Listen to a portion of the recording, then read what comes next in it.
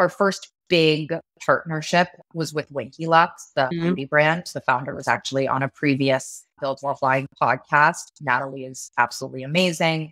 I had pitched the brand to her and I was like, we should do an Each X Winky Lux partnership. And she thought it was like a cute brand. There was a lot of visual crossover. She took a chance. It was just after they had raised their seed round. So like having a venture backed brand that gave each like a little bit of a stamp of approval. It's like what Gary says about the high school cafeteria. Natalie was the one person who was like, she can sit at the cool kids table. So that opened every single door for us thereafter.